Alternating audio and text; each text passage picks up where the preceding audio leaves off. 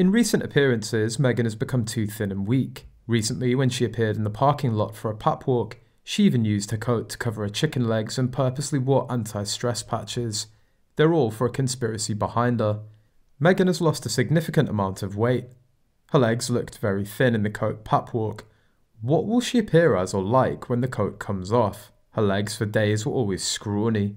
She doesn't look any worse than she always has done.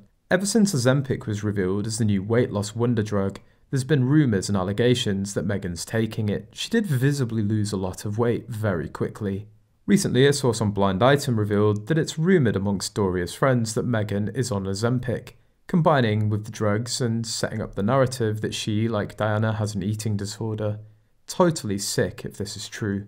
Diana was 19 years old when she started having an eating disorder, at the time of her engagement roughly. A teenager, much different than a grown woman in her 40s with much more life experience, etc., trying to mimic this as if they both suffered greatly from the stress of being associated with the royal family would make her look foolish, not that that's ever stopped her before. Her body, her choice, her vanity, and she'll blame it on Prince Harry. I wonder if she can also blame him for her various cosmetic surgeries. Harry wanted me to look like the girls he dated. Let her continue to cosplay Diana. It's not helping a quest to be taken seriously, just more victimhood.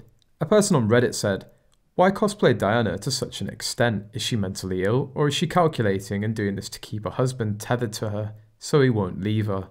In the parking lot pictures, she looked ill, had dark circles around her eyes. Could be makeup gone wrong, of course, and her cheeks were sunken looking.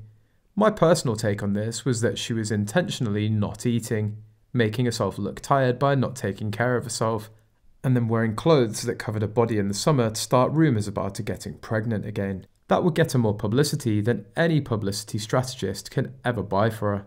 But I could be wrong, of course, and she's just taking medication to look like Diana during her eating disorder days so that Harry's heart melts at how like his dear mother his wife truly is. In other news, an Instagram photo of the Duchess of Sussex shows her enjoying a birthday lunch with two friends, but without a £156,000 diamond engagement ring. Fans were quick to spot the Duchess was not wearing the bespoke 3-stone ring given to her by Prince Harry when he proposed marriage in 2017.